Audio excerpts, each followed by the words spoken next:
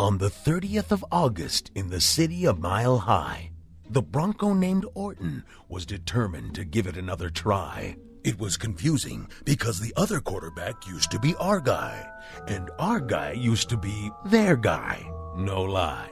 For the first quarter, Orton did just fine.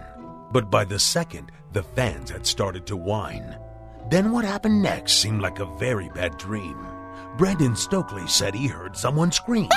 Orton was cut, his finger bleeding, it's true. But he had a reason to cry, because on this day, Orton got a boo-boo. So out came the trainer, driving his golf cart. In goes number 3, and we're back where we start. The final score was 27-17.